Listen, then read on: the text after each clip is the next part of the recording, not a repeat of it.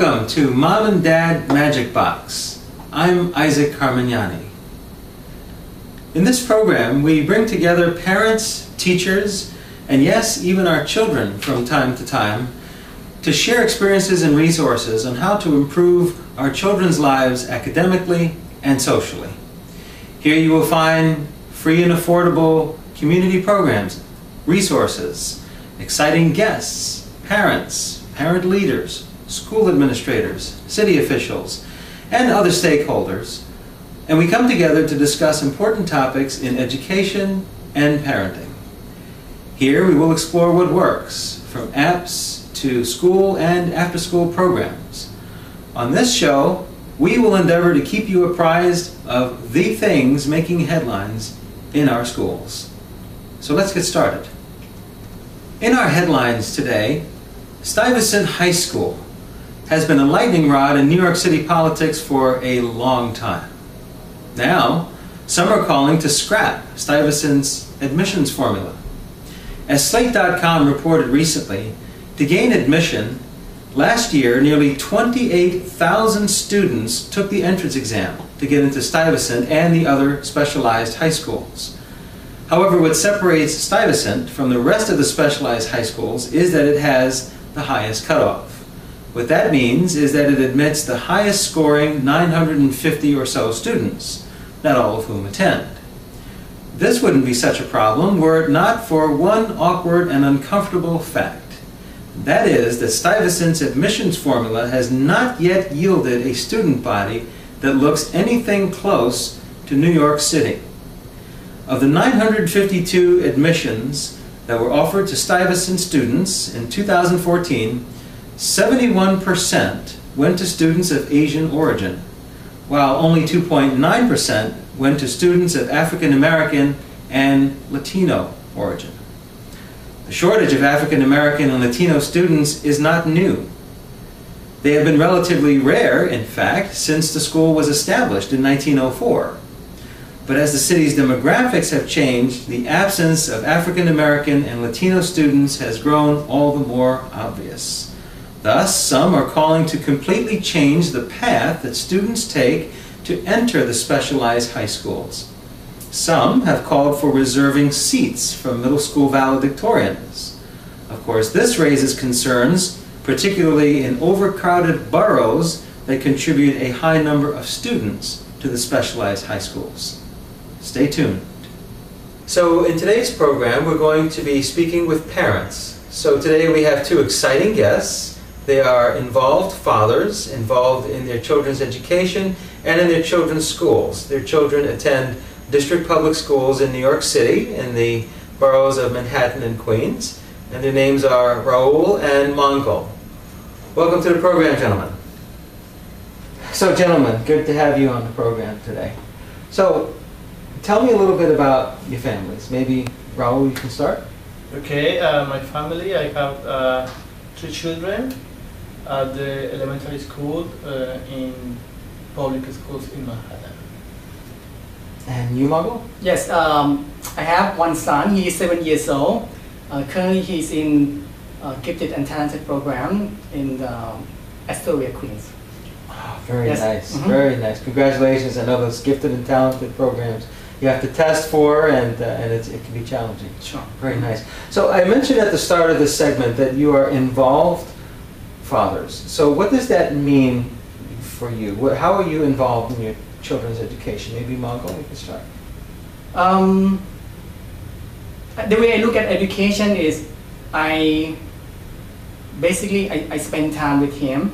Whenever I have opportunities to spend time with him, let's say I play with him, I try to structure the activities that I spend with him. And it turned out good that I spend time with him, he likes it, and he learns things that I try to teach him as well. That's really good. Raul, how about you? How are you involved in your children's education? Well, there are several ways I'm involved. First one is, of course, reviewing that they do their assignments, they do their homework. I have a folder special where I communicate with the teachers Whatever they want me to see, they put it in the folder. If I have any question, I put it back in the folder. So every day we communicate with through papers in the folder. Yes, yeah, we're doing the same thing because they, at home, basically when he goes to school, he needs to have a folder, and the way his school does is one side is what he has to give to school, and the other side is what the school give back to parents, and the parent has to take a look and either sign on a form or something like that, and we have to make sure he does his homework. Yeah, so you keep it organized. I know that's Yeah. challenging, especially as they get older with middle school. That can be tough. Yeah, and also there are two activities. I meet with each teacher twice per month. One is Per month? Twice per month. Wow. One is their group session. We call it a Family Friday, where all the parents are invited to stay 1 hour at the school from 9 to 10 every last Friday of the month.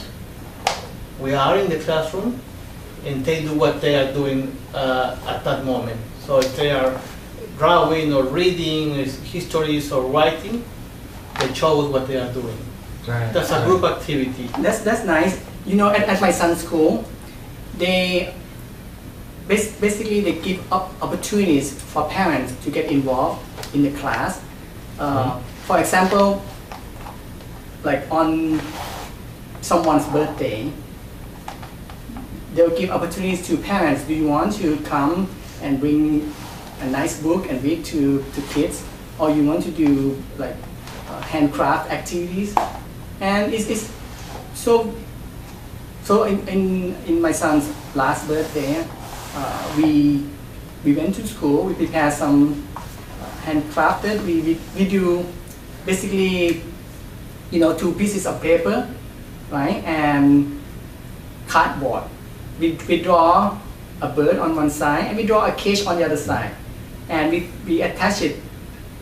We have a pencil, right, and you put 2 pieces of paper, and then when you spin, you will see that a bird is in a cage. Okay. Oh, like we used to have when we were kids. Where you flip through the flip books and you see a motion picture. Yes. Yeah. So yeah, basically, right. we teach them about illusion, and they get hands-on. So you can teach them a little science in there too, and a little movie making a little bit there, right? And they have fun. Nice. And yeah. yes. So now, it's been said that there's the involved parent that's involved with your child's education, and then there's the engaged parent that goes a step further and gets involved with the school, with the PTA, with some of the school structures. Have you gentlemen been able to do that at all in your whatever free time you can find? Yeah, it's very hard to find the time, but also you have to have the commitment to do something extra for your children. But at the beginning of the year, I sent, we fill out a questionnaire of what are our skills, or what, in which activities we are willing to help. Right. And every time there is an activity that we sign off as potential helpers, we get an email. Okay, there is this activity for next month. You sign off that you were interested. Are you available for this date? And most of the times I try to do it, to participate in that. Great, great. You were mentioning to me you do some photography too. I know schools sometimes have carnivals and multicultural festivals, these kinds of things. That's nice. I didn't know you are a photographer. Yeah. Maybe you can take my family pictures sometimes. That would be great. Yes. Wow. How about you, Monko? You get to go beyond. Yes. As a parent, we basically want to help, and the first thing we can help is to become a PTA member. And when they have meetings, we try once a month. We try to participate in that, and it happens that I'm on SLT, which is school leadership team. Okay. Now, what's that? What's a school leadership team? Actually, school leadership team is a team of faculties and parents, like 7 faculties and 7 parents. We meet every month and we discuss about school policies and see things that we can improve at the school. So let me ask you two more questions. One is, talk to me about your schools and what you feel are some of their strong points, some of the strong things they're doing. I know, Raul, you mentioned some of the festivals and things that you have an opportunity to take photographs at. So maybe that's one that your school's doing. Yeah. You know, what are some success stories coming out of your schools? I mean, I can say for first the Gifted and Talented program. That's something that is amazing. I mean, I think the children really have a lot of attention, a lot of opportunity to develop their capacity, their skills. That's something that is very important for me. And also, I think that is one of the strengths is all the activities that, well, first, also the commitment from the principal and the teachers. So, for example, my child went to Washington, D.C., and there were like I don't know, 3 or 4 buses going to Washington, D.C. for a trip, and 2-day trip, and it was fully covered by the PTA. Wow. That is amazing. That's Yes. something amazing. I like what you mentioned too about the meeting with your school's teachers, because this is a feature of the new contract that the UFT and the Department of Education signed. But it looks like your school was doing it even before the contract. So, you know, the good ideas come from somewhere that eventually get codified. And so that's nice to hear that you were on the cutting edge.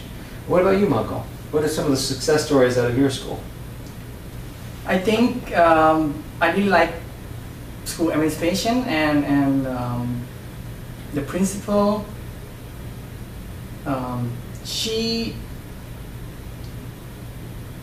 cares so much about kids, and she has concern about their safety and to make sure that everyone never get left behind. Everyone deserves a chance to learn and progress.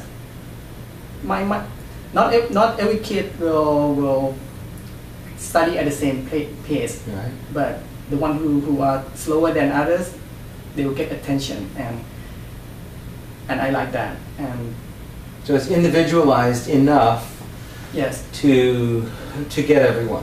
yes, and also whatever concern that we have, we can talk to her openly, and she listen and try to find a solution.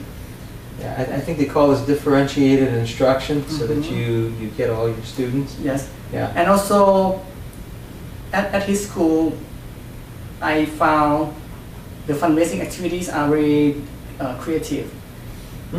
Okay. How's that?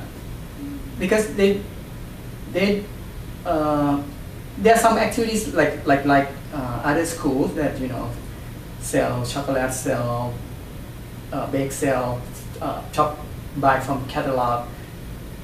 But not only that, this school also organize like family event, like movie night, and yes, you can pay $10 to go to movie theater, but you go and spend that money and it goes to movie theater. Now school screen a movie, like let's say a cartoon from Walt Disney, and not every parent get to spend time together with kids, and this is a very good idea. Sure. And One evening, like Friday, 7 p.m., like we all finish from work and go to school and enjoy the movie with kids. This is and then the proceeds go into the school. Yes, yes. So And it's mutually beneficial. Yes, basically, parents got to spend time with kids. PTA raise some money, and that money goes toward extra curriculum programs that school cannot afford. These days budget cuts is a big issue, and some school. And when that happens, science, math will not be cut. Social science will not be cut. The first thing that will go is either your music program, your dance program, yes, things of this nature. Yes, yes. And at my son's school, the money that raised from the PTA, Parent Teacher Association, we can fund a program called Little Orchestra, and I love about this program is I've heard of Little Orchestra. Yes, yes. have been exposed to it. Yeah. So basically, this program, they try to expose young kids to music and take them to see a little kind of Broadway show for kids. And they bring musicians to school and perform different instruments, violin, trumpet, saxophone, and then let them compose their own song. So those are the success stories. Now, if you were to fantasize for a little bit, how would you improve? What things could be done to improve engaging parents or improve anything in our school system? I mean, let your ideas run wild. What would you do? Carl? Well, based on my experience, I see limited resources for the after-school program. Yeah. So I see a big challenge or opportunity on making more balanced the after-school program. Yeah, that makes sense. Parents go to work for 8 to 10 hours, sometimes more, and school is in session for approximately 6. So there's this disconnect that we need to fill, this 2-3 hour gap. Yeah. What about you, Mongo? What Yes. would you do? I mean, for this topic, I really, I think the key to help schools and help parents is the fundraising. But because everyone can have good ideas, but good ideas without money, nothing will happen. So what I have done is I'm writing a blog about parenting. Oh yes, parentingwithmongo.com, I think it is, Yes, right? yes, okay.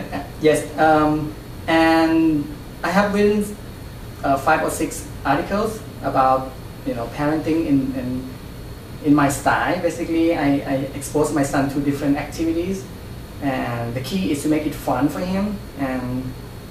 But that's not the point. I'm working on, because many PTAs found that it's an issue that when they want to do fundraisings, but they cannot get parents to involve. And why is that? Because they don't have parents contacts. So I would like to give them resources, put on the website, step 1, 2, 3, 4, 5. Well, what do you need to do in order to get parents contacts? And after they have parent contacts, they need to have a database to manage and organize that contacts. You have new parents and you have parents who already finished school and move on. So you need a way to manage this effectively. And now you have contacts of parents in a database. How to make it useful? You have to somehow use this contacts and send communication to them. Then also have another step to guidelines how they can link a database to a mailing list program that they can send email to parents. Yeah. And the next step is they have to know what parents want, because some parents have kids in middle school, some parents have kids in elementary school, and how do we know that if we have a movie night, are they going to come? The movie night works for kids in lower grades like elementary, and for bigger kids, we can organize like a dance party and get together to know each other, ballroom dancing event, like a band. So you're thinking on the organizing of parents. So basically, I provide a tool for parents I have a survey that I created and it's available online, and they will just click and download the tools, and I provide free online form that they can use, and they can print it out and give it to parents and get contacts, and and also perform survey to know what kind, if they organize an event, who's going to come, like that. So they can perform a survey, and then now that they have contacts of parents, they know what they want, and the PTA will organize the event that most parents will come, and that will happen. So these are the kinds of things that could be done in a more 21st century way with a smartphone, with your tablet. You don't have to be physically always present at the school to figure these things out. Yeah. I mean, right now I don't have that much of the plan, but we start from provide simple tools for PTA to use, and let's see if there is a need for that. I will work toward that. That's interesting. So there you have it, folks. Two involved fathers and Parenting with Mongo, the blog. You might want to check that out. And Raul is doing what many more of us parents need to be doing. Thank you, gentlemen, for being here with us. Appreciate it. Raul, thank you. Our pleasure. So we hope you enjoyed our program today. We look forward to seeing you on our next episode, where we discuss more pertinent information related to our schools and our children's education. Be well. New York Junior Tennis Learning free summer tennis programs will begin the week of July 7th. The tentative list of this summer's locations, along with days and hours of operation, is available by clicking the link on your screen. For any NYJTL community tennis program, registration is and continues to be open. That means you can register at any time throughout the season at the site you choose to attend during the hours of operation. There are no waiting lists or deadlines to register. They provide free use of tennis rackets during play at the site, as well as qualified instructors and lessons. Times of lessons and free play time are determined by each site director and is based on age and skill level at each site. Site directors will inform you upon registration which days and times will be assigned to your children. For questions and additional information, contact Scott Daly at the email address displayed. Now for today's featured app. Many schools have dual language programs, but for those who do not, or those simply interested in learning a second language or having their child learn a second language, here is a free app. It is called Duolingo and can be downloaded from the Play Store, the App Store, or directly on your PC at duolingo.com. That's DUOLINGO.com. There are many languages available. It is self-paced, and you can assess your progress as you go.